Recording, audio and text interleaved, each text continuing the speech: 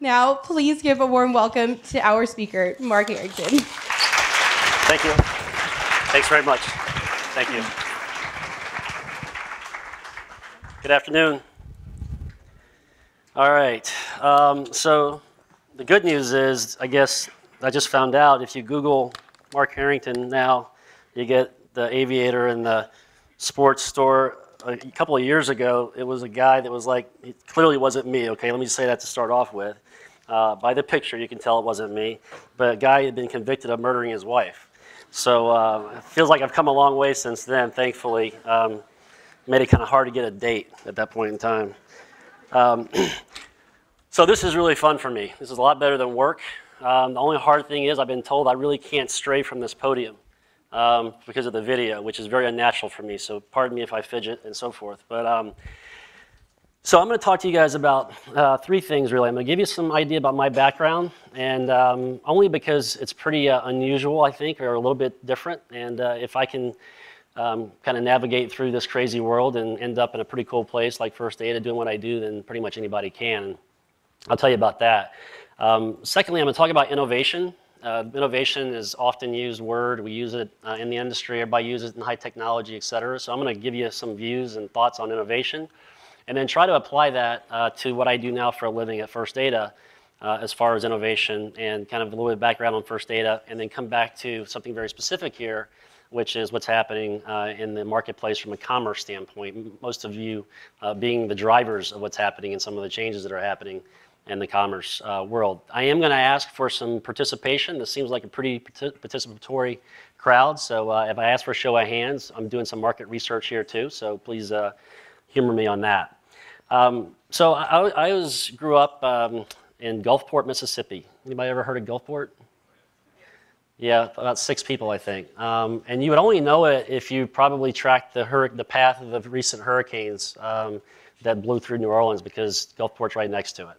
I'm the first person to ever graduate college on either side of my family, and that was by a very thin margin that I did that. So I played tennis in college, and it took me a while to figure out that I actually needed to get a degree. So I played tennis in college, and then played for a year after that, trying to make a living, which I figured out pretty quickly my expenses were more than my prize money. So I started off as a clerk for $5 an hour, telemarketing for a high-tech firm. Long story short, I spent 16 years in the high-tech software space, took 3 years off, and then founded Money Network.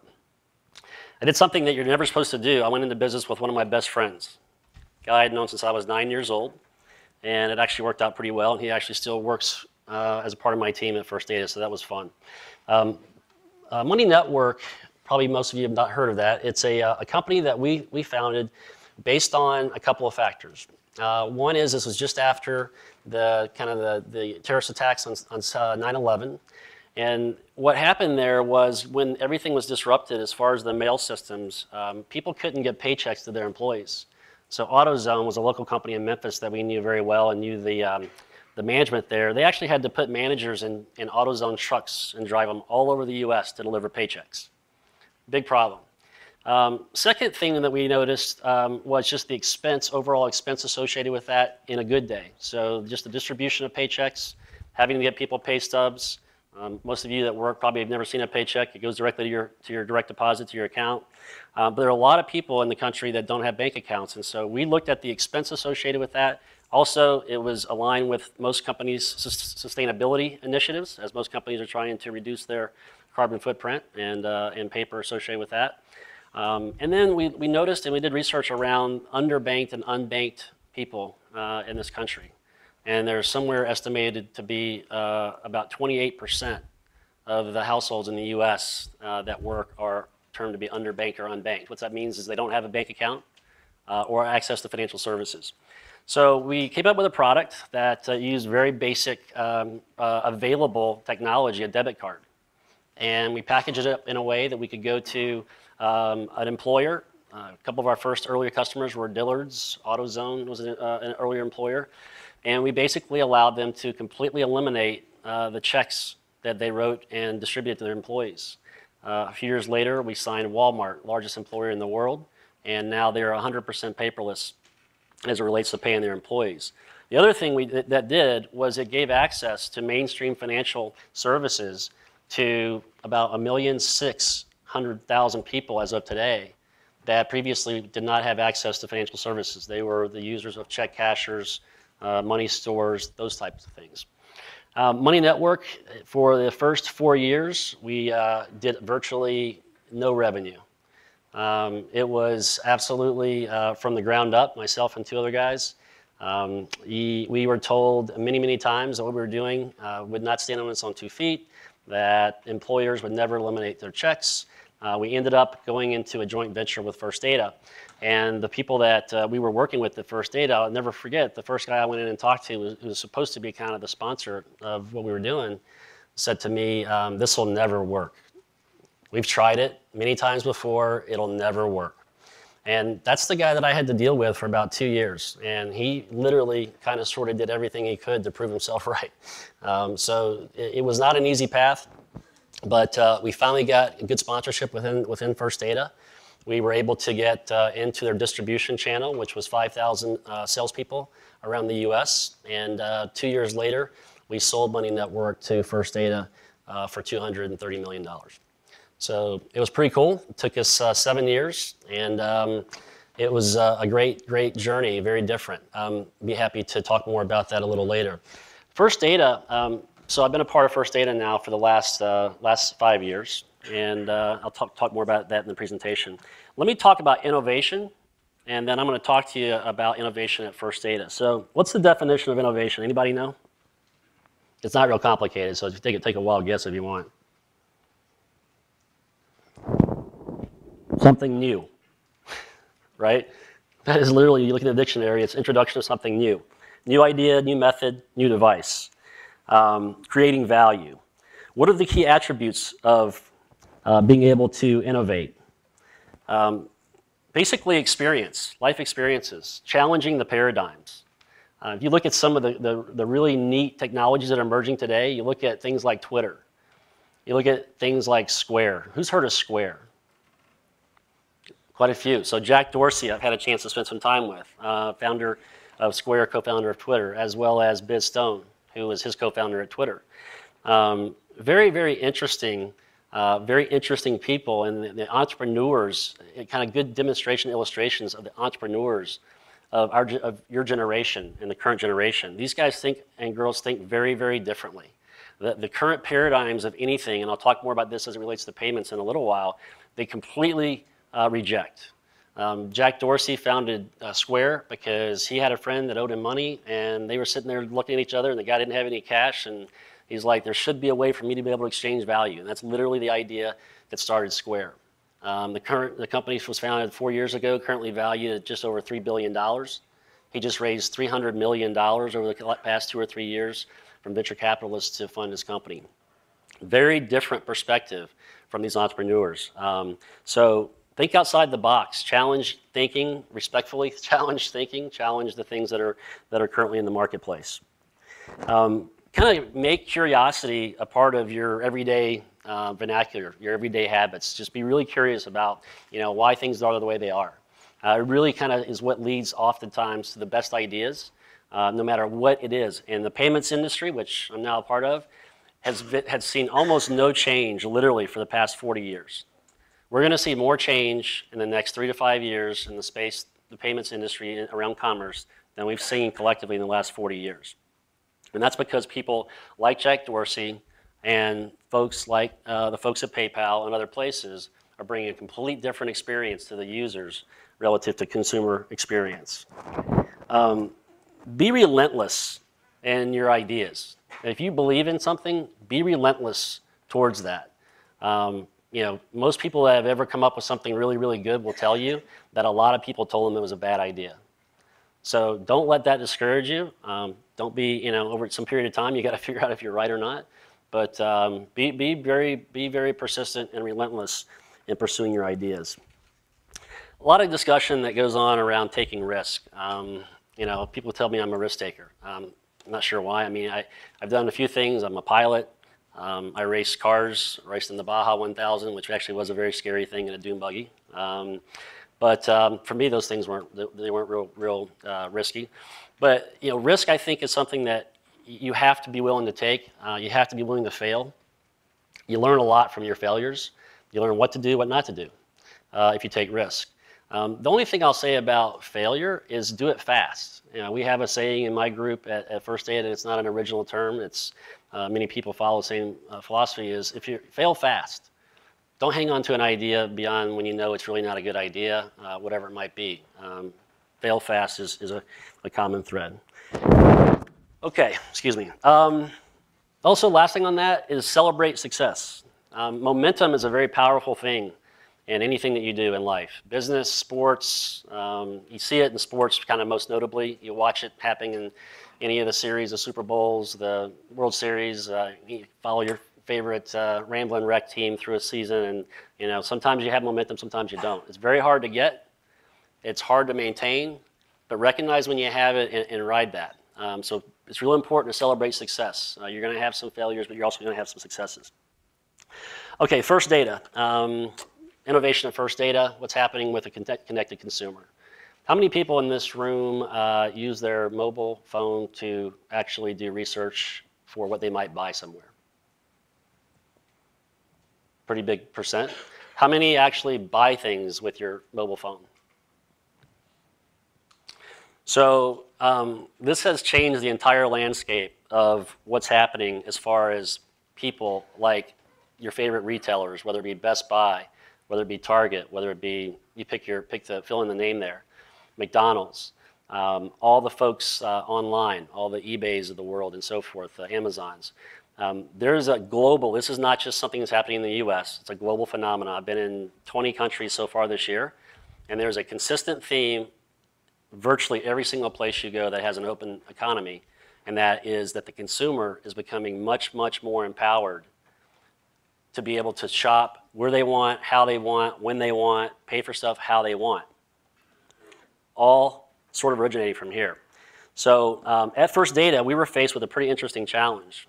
We have a company that, as I said, grew for 40 years through buying other companies, which means we really didn't have an organization that really knew how to build stuff, invent stuff there. We bought it. We bought our way to about a $10 billion revenue on an annualized basis company.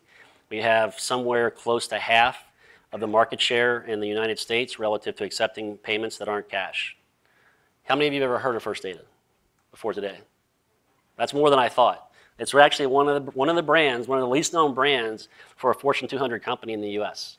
Largely because we go to market with partnerships like Bank of America, Wells Fargo, SunTrust Bank, et cetera.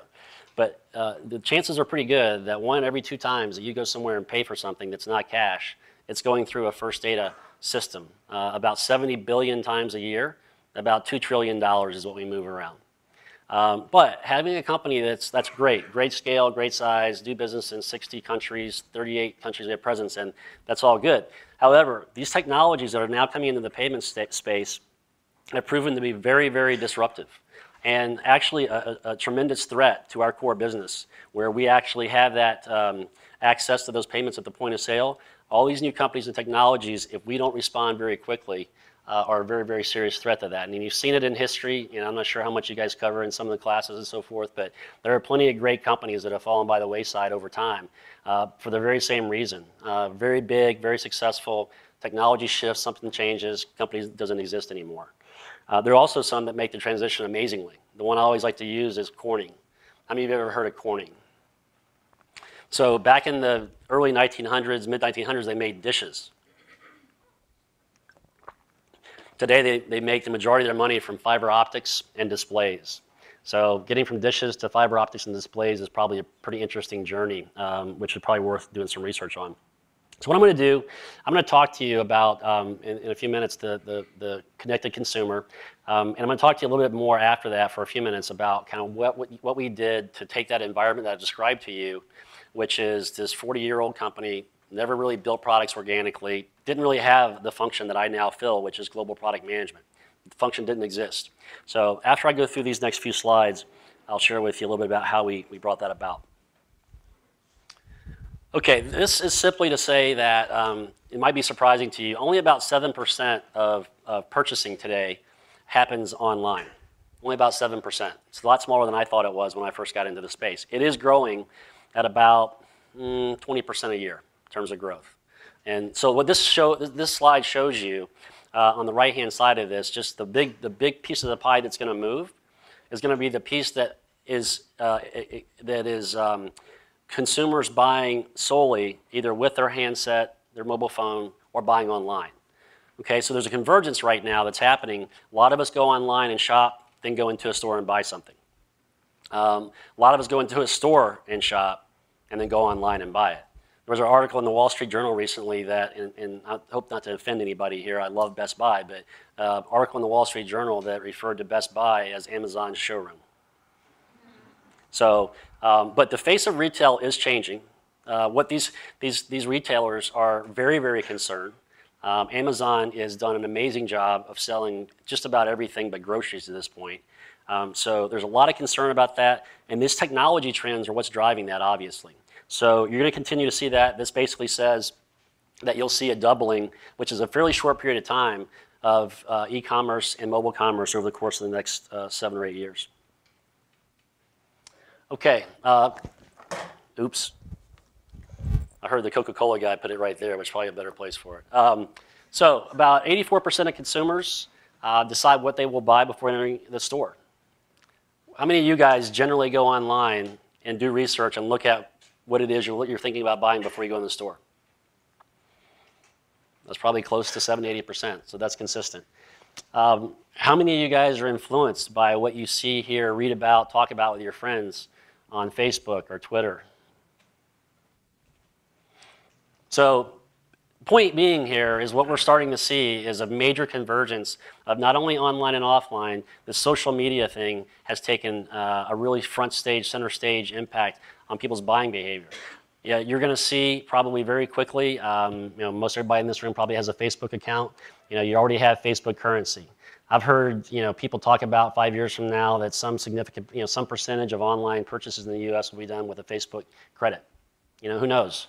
But clearly the social media sites are very, very relevant.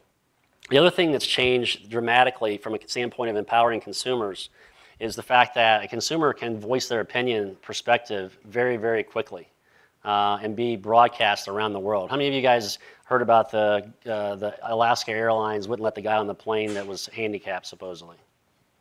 Not as many as I thought. Okay, I looked at that stuff too much, obviously, but it lit up Twitter. I mean, it lit up Twitter, it lit up Facebook, and everybody was all up in arms about this Alaska. So you have a brand, a really good brand actually, Alaska Airlines, all of a sudden kind of thrown in the ditch, and probably rightfully so given the example there. My point is that the consumers, as we look at this road that we're going to travel relative to how you buy, how you shop, how you pay, it's going to be driven by you guys. It's going to be driven by people that decide how it is they want to pay. There was an announcement that came out about 3 weeks ago where I think about 16 of the top retailers in the US announced something called MCX. And what it is basically they're coming together to propose a standard of what they're going to accept relative to mobile payments. There's a very long story behind why they're doing that, but my point is I'm very intrigued by that to see whether or not how much fortitude they have to try to impose a certain behavior or a certain form factor onto consumer versus what the consumer's reaction that's going to be. I think consumers are going to react very, very negatively to that. I think consumers are going to want an open environment for what they want to do. They're going to want to pay how they want to pay with whatever they want to pay with. So a lot of things happening in the marketplace right now as it relates to retail and commerce that's trying to adapt to and adjust to the things I talked about in the previous 2 slides. So really the point here is to kind of summarize all that is that the purchasing process today is much more complex than it was even 5 or 10 years ago. People are influenced historically, heavy advertising, print advertising, I went too far. Print advertising, TV advertising, advertising.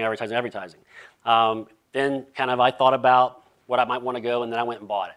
Obviously today, a lot of different influences. One of the most recent ones, interesting again, to talk about how fast things are changing. How many people in this room have used a Groupon? How many people have used some type of coupon online? So Groupon didn't exist 3.5 years ago. They went public a year ago with about a $20 billion market capitalization as a company. Didn't exist. Honestly, this is one of those that really kind of gnaws at me because, quite frankly, if companies like First Data would have been minding the shop, we would have been providing those types of services to our smaller merchants who wanted to attract and retain new customers. But my point to this is with Groupon obviously being influential, media sites are being, or social sites are being influential. So the advertisers are having a heck of a time trying to figure out the best way to reach you. I don't like ads, generally speaking. It produces a tremendous amount of money for a lot of companies, but I'm sure I'm like most of you, it's really annoying. And what these companies are trying to figure out now is how to do that in the least obtrusive way, and also to do it in a way that serves you up relevant stuff, right? I don't need any more bikini waxes from Groupon, right? I mean, I had enough of those. And so basically, we've got to get to the place where if we're going to be entertaining that type of stuff on Facebook, which, these companies, to monetize what they do, you're going to get advertised ads served up to you. What they're all trying to figure out is the best way to do that. The other thing they're trying to figure out to do is how to associate what you do when you're online and have that correlate to did that actually drive you to buy something. So just to give you an idea of what people are trying to figure out about what you're doing. All right, I'm going to play a video here. This is I try to take things that are fairly complex and break them down into something that I could understand or my 10-year-old twins could understand. So this next video is our attempt to do that. This is a story of commerce, how the way we buy is changing. Consumers today want it all. They expect the best deal in the most convenient and personalized way, and to be connected anywhere, all the time. At First Data, we call this universal commerce. For a long time, people didn't have much control over how, when, or where they shopped. They'd visit a store and determine if they were willing to pay the asking price. Then came e-commerce, which brought greater power and choice. Buying online or in a store, however, were initially very different experiences. The more recent emergence of smart, connected mobile devices merged these two worlds and created m-commerce. The convergence of offline shopping and e-commerce through m-commerce has created a new world of universal commerce, where consumers expect a more integrated buying experience that's quick and consistent, wherever they are and at any time. Imagine this. Your neighbor needs to buy a birthday present for his daughter. He gets an email alert with a recommended deal on a jacket. He looks it up, reads reviews online, checks pricing, and places the item with the best price in his virtual shopping cart.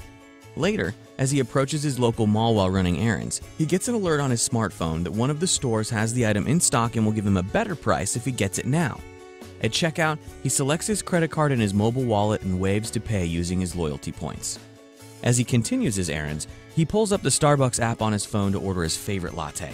On his way, he selects his preferred payment method from his phone, and when he arrives, the drink is waiting on the counter and already paid for. He walks past the line, grabs his drink and leaves, all in under a minute. In a reality of increasing consumer expectations, payments are lagging behind. To become and remain relevant, merchants and financial institutions need to adapt quickly. So how will they keep pace with such rapid change and deliver a completely integrated experience? To make e-commerce a reality, we need 4 ingredients. First, the broad development and adoption of a variety of smart devices that allow consumers to be connected anytime to the things that they need and want. Next, a growing ecosystem of partners to develop new, more creative ways to satisfy consumers' needs. New relationships must be forged between merchants, FIs, device manufacturers, application developers, payment networks, and other emerging participants. Everything needs to be integrated virtually with new applications and technologies to deliver a consistent and seamless buying experience for consumers wherever they are. This will pave the way for new innovations that can influence and evolve their decision cycle. All this has to plug into an enabling infrastructure that's open and can scale globally while keeping pace with new technology. It has to be secure and function smoothly in order to create an experience that's predictable and personal. The age of universal commerce is already upon us, full of promise and potential. And in a world of endless options, First Data e-commerce solutions can make it all possible.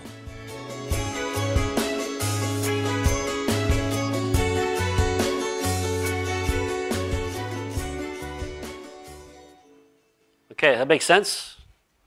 So all my team has to do is figure out how to do that.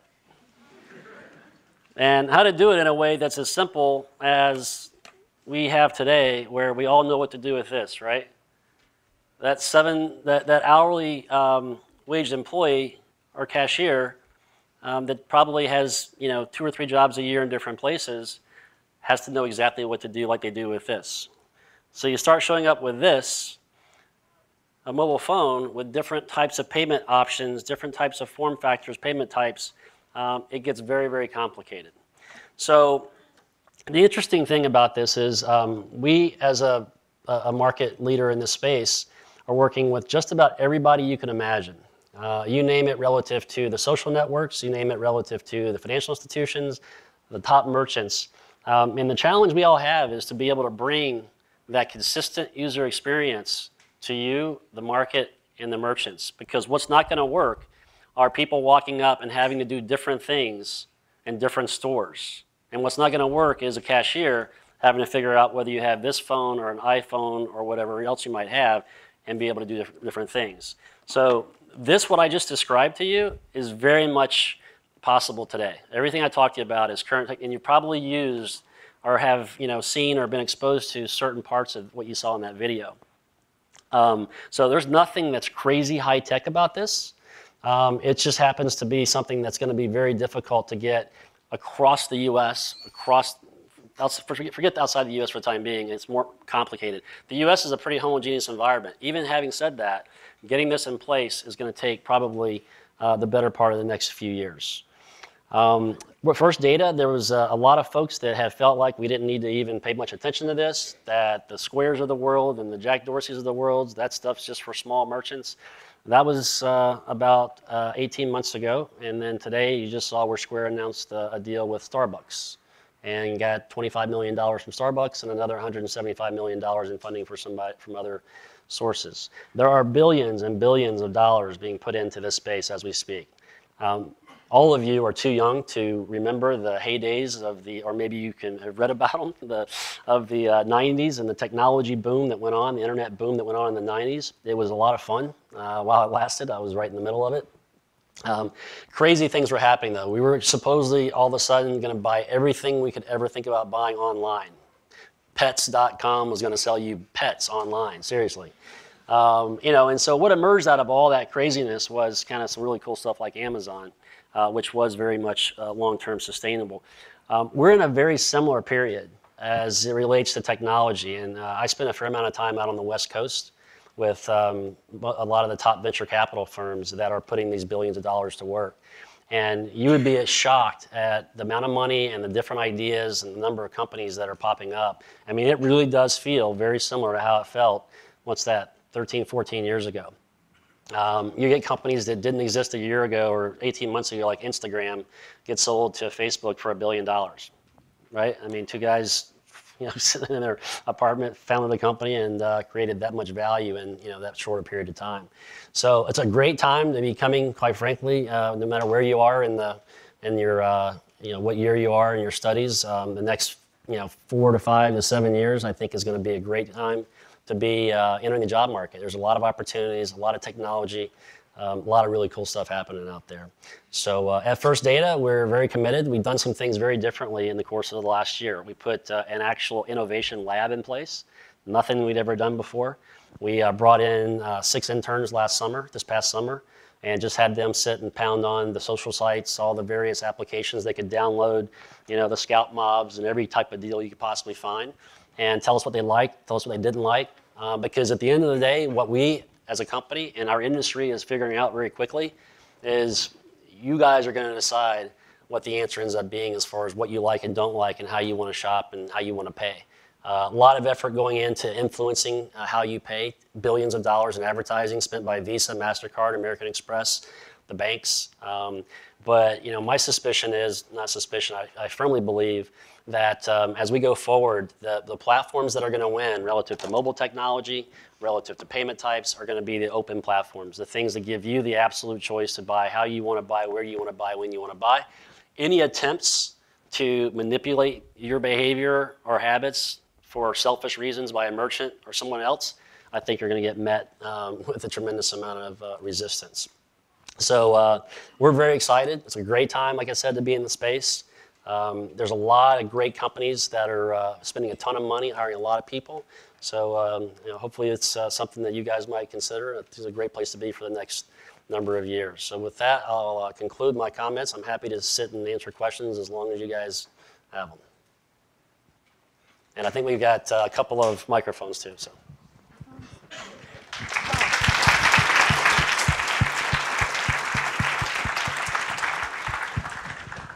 Hi, my name's Piasha. I'm a business student. My question is, in the video, it showed that the guy, he ordered a Starbucks online, or not online, on his phone, and then he, like in less than a minute, he got his drink. But what happens if, like, in a few years, everyone kind of figures out that, they can skip the line and get their drink on their phone? Then do you think the idea becomes less effective? Yes, that's a good example of Starbucks, because we know it doesn't take just a minute, right, to get it, unfortunately. And I think it's an interesting case study for me. Starbucks is a good example that you bring. What you'll see are store formats will change to accommodate kind of the lane busting concept. They will completely change the format of the stores. They're going to have to, because otherwise, they're trying to solve a problem which says people are queuing up, and having to wait 10 minutes to get a cup of coffee. Anytime I'm in a big city, I pretty much avoid Starbucks in the morning, because as many times as not, I'll turn around and walk out. I was in New York a few weeks ago. I mean, the line was it looked hideous. It might not have been, but it looked absolutely hideous. So, I think that, again, I think it's going to be, what will happen is if that experience is not good, if you don't enjoy that experience, doesn't make your experience better, and you walk out going, that was great, then they're going to have failed. And there will be, based on the type of merchant, Starbucks is one good example. McDonald's will be doing the same thing. You'll see this in the next 24 months probably, where you can do remote ordering, and then based on geolocation on your GPS, they'll know where you are, and they'll either have a drive-through specifically for that, or they'll have a line, a very specific line. But it's a good question. It's yet to be seen as exactly how it's all going to transform. But you're going to see, and I think the cool thing is the companies are going to be willing to try stuff. Because there's no way to know if you got it just right until you actually put it out there. And you're going to see a lot of companies trying a lot of different things to make your shopping experience more pleasurable, and they actually use the word delightful a lot for whatever reason, I don't know. Hi, I'm Jacob. I'm a fourth-year biomedical engineer. And you really stress the importance of adapting and innovating quickly. And in your experience, have you seen that it's more difficult, or just what are the differences between adapting and innovating at a big, large, established corporation like First Data versus a startup like Money Network? Yeah, you have to have a lot thicker skin in the First Data example. So another really good question. The great thing about having your own company is you can do whatever you want, right?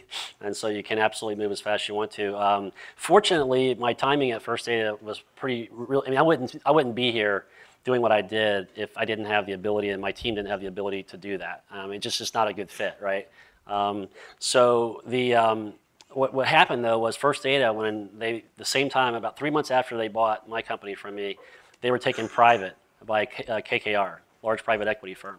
So all of a sudden we had a lot of debt. Very shortly after that, we had the worst economic crisis, hopefully, that we'll ever see in our lifetime. And those two things, just completely highlighted the necessity for us to figure out how to invent and build stuff internal to our company. And if we didn't do it, there was enough smart people with a lot of money invested that realized if we didn't do this, we would absolutely be a dinosaur at some point in time. Now, even with everybody knowing it, basically my organization was like putting a new organ in the body, and there was and continue to be attempts to reject the organ. Just culturally, doing things differently, no matter what it is, people resist change. We have 26,000 employees. A lot of tenure. We have people who've been with the company 30 years and 35 years. And so there's always a resistance to change. I don't care. In any size of organization, people just naturally just don't like it in most cases. Now, you can build it into your culture if you have the chance to do that from the beginning. A lot of companies do an amazing job of that, right? You go to an Apple or you go to any of these high-tech firms, they do a great job. But it's different. It is different. You have to be very aware. You have to build alliances, and try to make sure you build the right alliances, because someone's going to be against what you're doing. And then most importantly, I would say you have to stay really true and aligned to the company's stated goal and mission, and kind of pure to that. So when you're doing things and somebody gets mad at you or doesn't like it, you're able to kind of take the high ground of, look, this is what we've been given as a task to do. But it's certainly not without its challenges, I'll tell you that.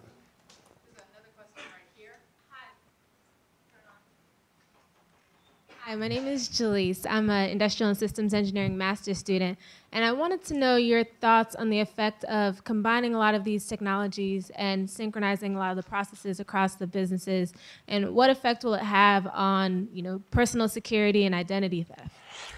Yeah, I should have mentioned that. There is going to be a tremendous amount of activity around the subject of privacy.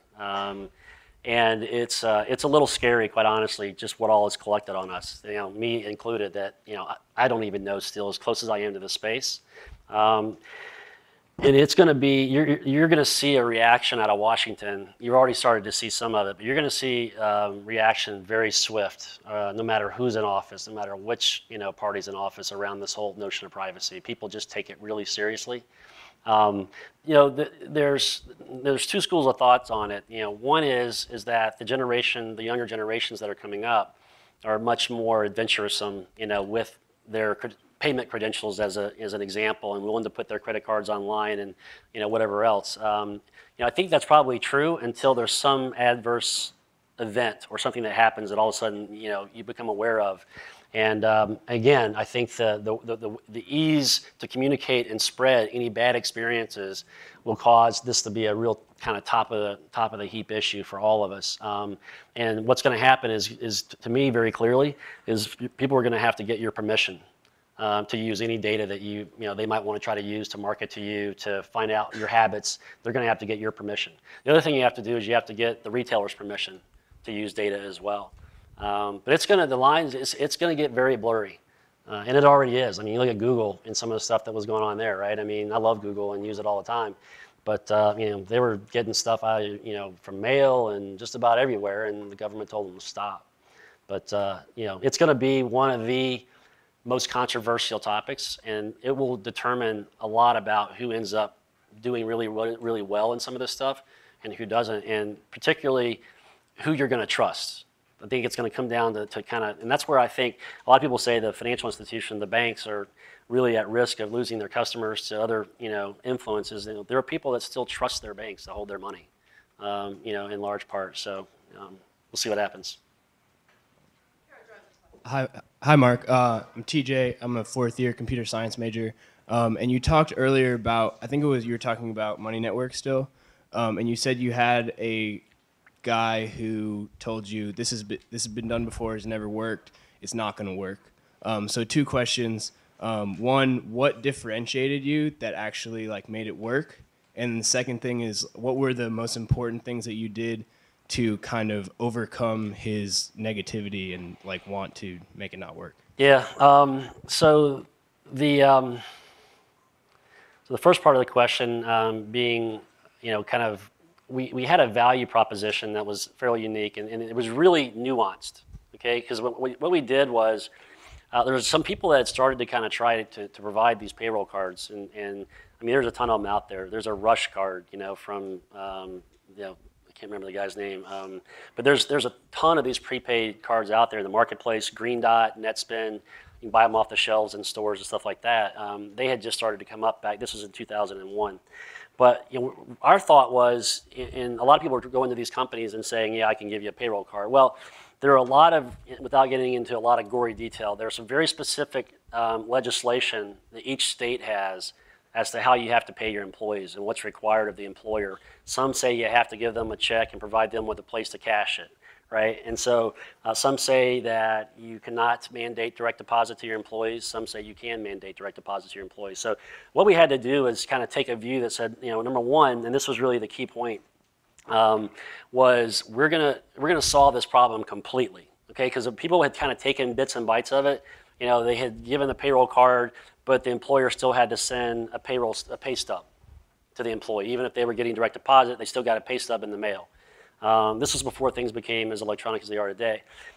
So that was one issue that we said we have to solve for that. So we came up with a way to provide a pay stub that somebody could get from a point of sale terminal. in a store. So if you work for Walmart, you could walk up. They had a terminal in the break areas, different locations. You could walk up, swipe your card, put in your PIN, and they would say print a pay stub. So we solved for that. The second one was there are states that require you to be able to, like I said earlier, there are states that say you have to provide an employee access to their money via a check.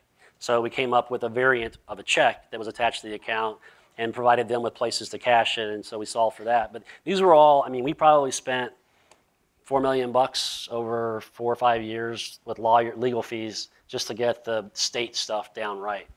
And then, you know, like anything else, you know, the guy that was the doubter, you know, once you start building momentum and start having success, those people all of a sudden get pretty quiet. He actually got fired, but.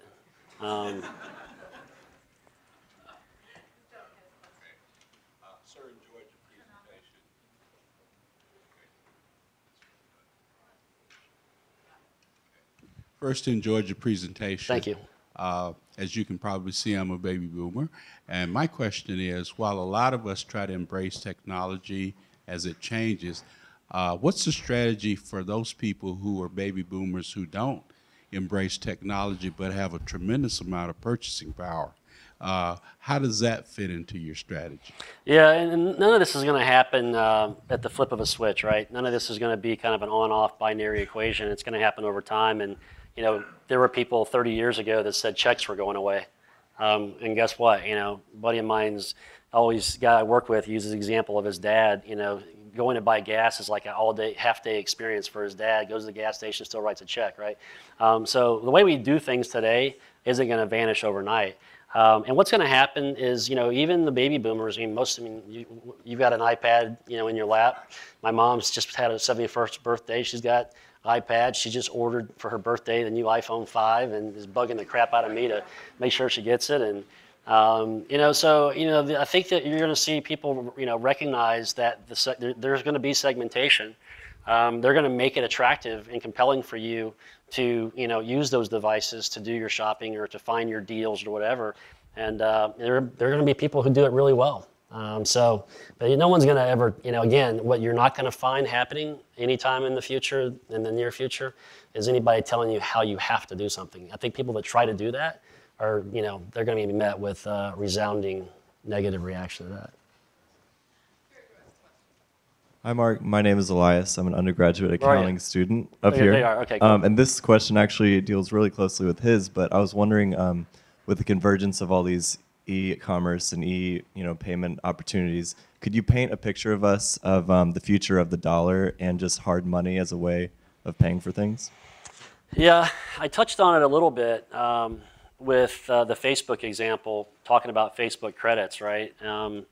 And you're already seeing, you know, currencies kind of sort of pop up that are game related. You know, my son's a master of a couple of these games. He's 10 years old, and he just baffles me some of the stuff he comes up with and where he, you know, these games he plays. But you know, I don't think the dollar as an underlying currency, you know, I'm not smart enough to figure out anything that really happens. I don't see us going to going back to gold or any material like that. So you have to have an underlying currency. But I do absolutely see the trend continuing and probably quickening around kind of alternate forms of payment. You know, you got, like I said, the online guys, the gamers, the Facebook will do it. You know, it wouldn't surprise me. Eventually, you know, Apple could very easily have a currency through iTunes.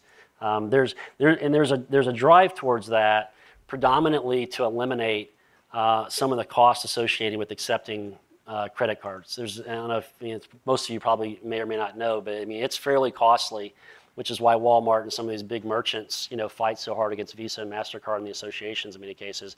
They pay, you know, hundreds of millions of dollars in fees to those associations to be able to accept those cards. And so, you know, that's going to be probably the driver from the merchant side of the equation. You know, again, the one that comes to mind for me, the most kind of obvious to me right now is Facebook, given the user population they have. Yep. Mark, my name's Luke Snyder. I'm a former student here at the College of Management it's College of Business now. But 2 quick questions for you. How is your tennis game now with traveling so much, and will we carry wallets in the future? Yeah, my tennis game, unfortunately, is pretty bad.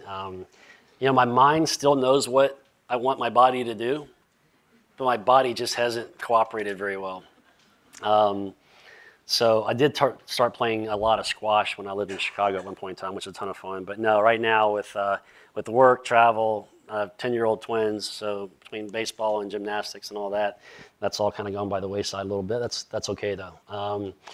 You will not have a wallet. No, you're gonna. I mean, it's gonna be, and you're already seeing it. I mean, with Passbook, kind of Apple's latest piece there. You know, you're gonna carry all your credentials are gonna be in the phone. There's already technology to allow you to have access to, you know, buildings and access control to your homes. There's locks already available that can do all that kind of stuff. So I can't see any reason why you're going to want to carry a wallet. You know, I'm going to say all those technologies will be available for you less than 5 years. I mean, kind of on a broad-based usage. So, which I mean, right now, all I carry is this and some cash and a couple of credit cards and my driver's license. I mean, kind of already got most of everything I do on here. There's a big, you know, that's a good question. So just to kind of make a point there, one of the big questions in the space that we're in right now that keeps coming up, I get asked every single time I go present to a group of investors or other groups that say, who's going to win the wallet war? How many people in here have downloaded the Google Wallet? Okay, it's relatively small. Interestingly, we're actually the first data developed the ability to provision debit and credit cards into that wallet with Google. So very few people even know that. But the wallet is interesting. There's a lot of money going into it. MasterCard just came out with their wallet. Google's got their wallet. Visa's got their wallet. And so you're going to have this huge you know, kind of plethora of wallets that are going to pop out there. My view is you're not going to want to deal with more than, you know, a wallet. You may have, you know, you may want to have a couple of those store brands that you're really, you know, loyal to and you do a lot of business with that have their own kind of way to get you interacting. But generally speaking, this is one person's opinion. It's going to have to be an open wallet. You know, Visa has, again, their wallet. What are the chances that you're going to have a Visa wallet and in that wallet they're not going to try to direct you towards using a Visa product to pay for your goods, right? So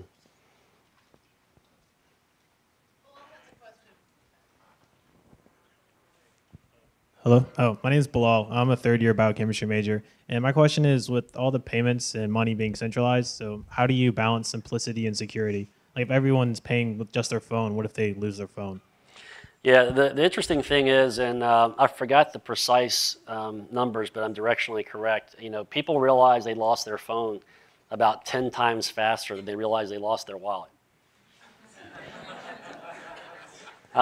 So implicit in that what I just said says this is probably more secure. You'll have password protection on the front kind of entry. That's your choice. There'll always be password protection on the wallets. The other thing is you know, given the fact that you realize you lost your wallet that quickly, there'll be very easy capabilities to be able to go in and have your phone either locked or erased or whatever it might be. That it's basically all that stuff is on a chip, and it's called near field communications chip. And the technology already exists to be able to go in and wipe that chip. It's actually, you know, I can make the argument based on what I just said, it's a lot more secure than, you know, me carrying this around, you know, these credit cards around my wallet. The other part of it is that, you know, there are skimming technologies for credit cards. You guys may or may not know this, but, you know, people have devised these devices that go in, they sit them inside ATMs where they actually have the ability to skim your magstripe data off your credit card, transmit it to some guy or girl sitting in a car in the parking lot, and they go off, they sell that somewhere across the world, and they go off and print a bunch of credit. I mean, that happens today. So I think you're actually going to see an enhanced level of security associated with this.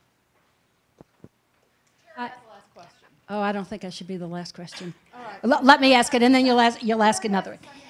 Okay.